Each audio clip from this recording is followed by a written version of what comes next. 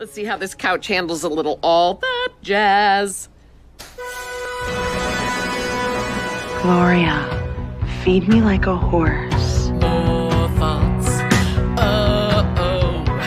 Should I have dated more ladies? Yeah. Hi. Hi. So, 30 seconds. Tell me something about you. Well, I'm divorced. I work in IT. I used to teach ballroom dancing. I don't anymore, but I still love to go out dancing. Your turn.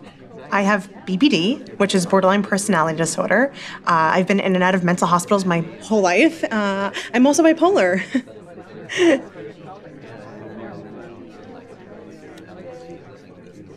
You like to dance? No. Excuse me? Do you have any allergy-free peanut butter? What does that even mean? Oh, this is your first day, honey? First day of what? On the job? Oh, I don't work here. I just was... Oh, easy mistake.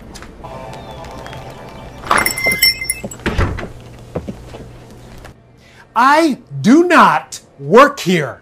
Honey, I found the peanut butter, but where's the jelly? Don't bother. That kid doesn't know anything. Watermelon. Sound familiar? Well, that's just racist. Hey. Hi. So, I received your request about a senior associate, and I have great news.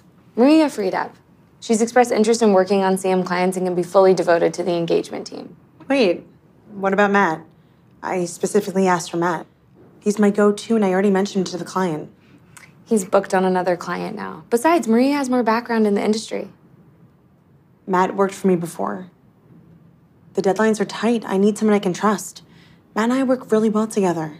Understood. And so will you and Maria.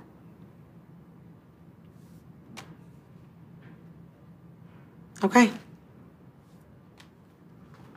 And this would be a good developmental opportunity for her. And that's exactly why we shouldn't use her. This isn't a training opportunity. I think we should go with Suzanne.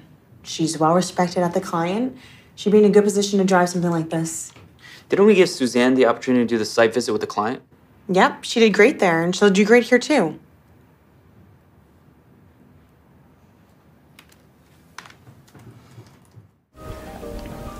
It finally hit me that, for me, that would never be true with anyone else but you.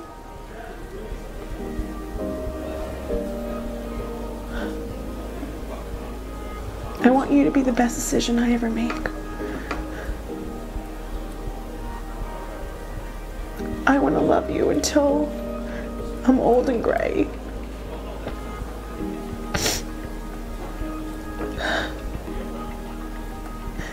I want to take us back.